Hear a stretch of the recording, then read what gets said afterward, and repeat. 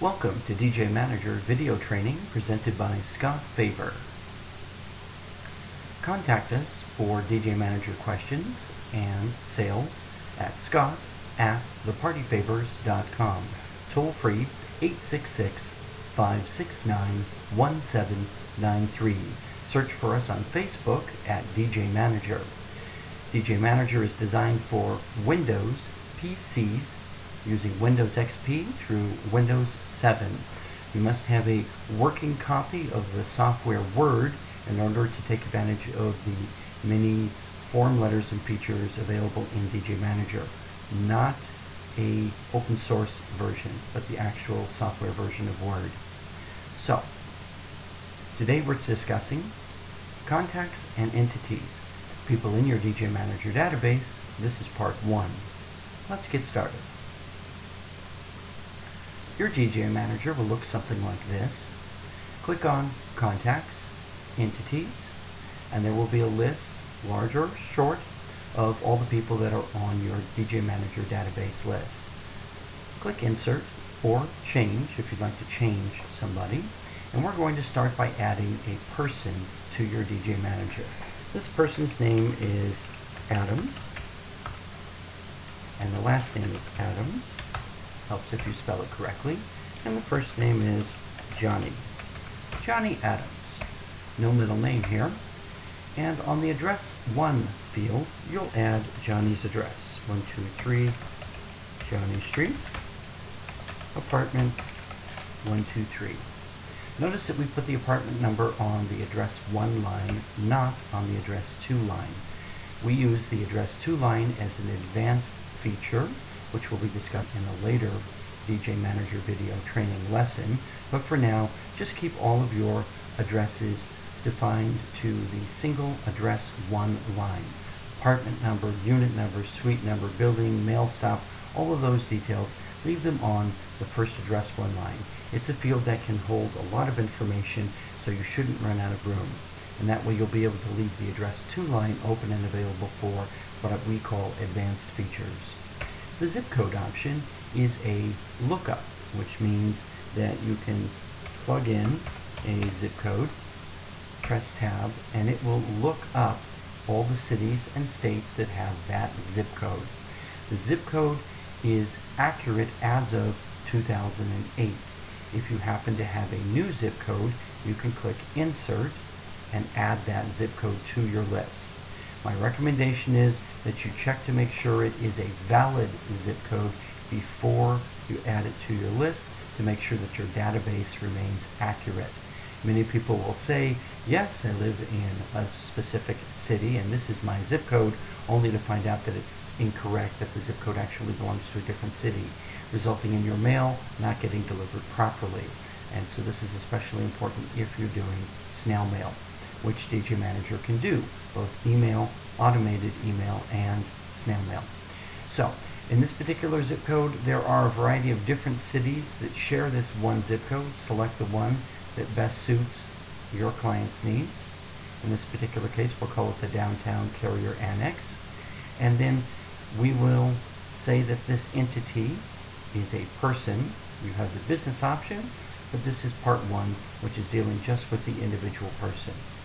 Under the client option, you can say yes, no, or prospective, meaning they're a prospective client, or no, they are never a client, or they were a prospect at some point, and then no, they did not use your service, so no, they're not a client. But again, for our philosophy, everyone is a client until they say no, and in which case we would probably either remove their name from our database, or we would remove their email address so that they did not receive future correspondence from us, but that their other information was still in the system. You also have the option to click the mailbox down here, which would say it's okay to send them mail or don't send them mail. You have an inactive option here as well if you want to make the complete entity active or inactive. So there are a lot of options that can help you to define the status of Johnny Adams in this particular example. Back down to this line, he's not a venue, he's not a competitor or a vendor, so we'll leave all of those boxes blank. we are manually typing in Johnny Adams' name here and his information, so he's not being imported by any specific list. Although when you do an import, you'll be able to say that this name and address came from a bridal show, a Chamber of Commerce list, or wherever else you're getting your names from.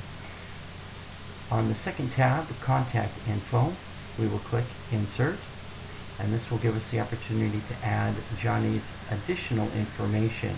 Because we already have his name on the first tab, we can click Same as Entity and not have to worry about that information being duplicated over again.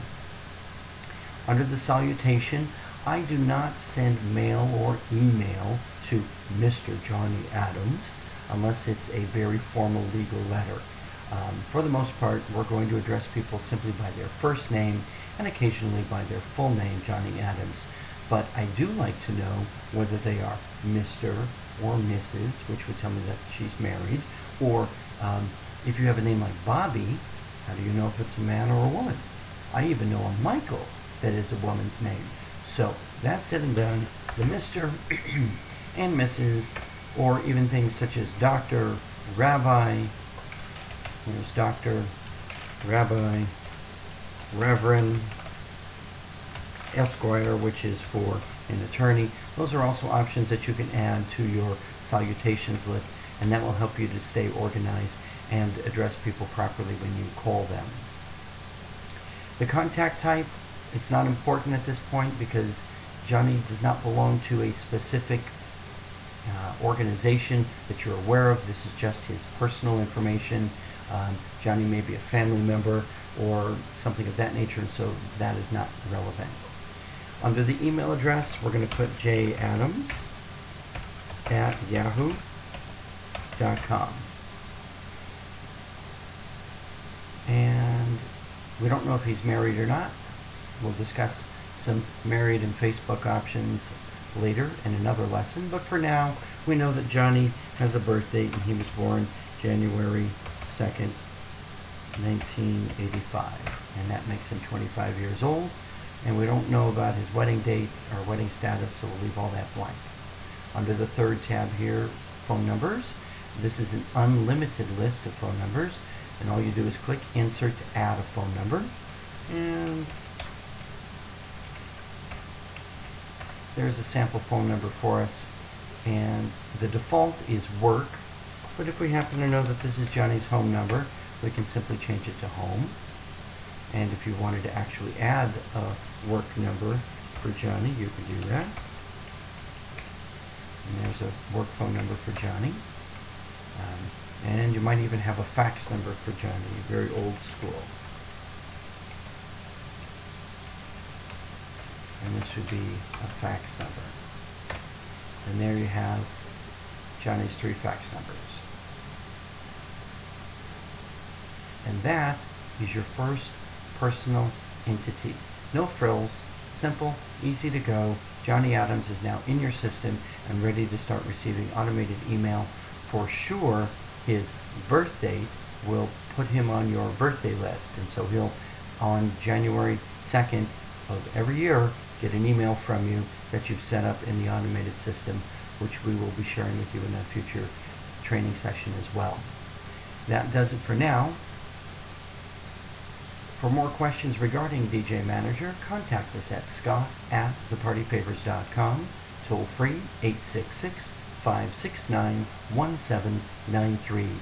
Search for us on Facebook at DJ Manager, and we'll be happy to answer your questions to help you be successful with DJ Manager.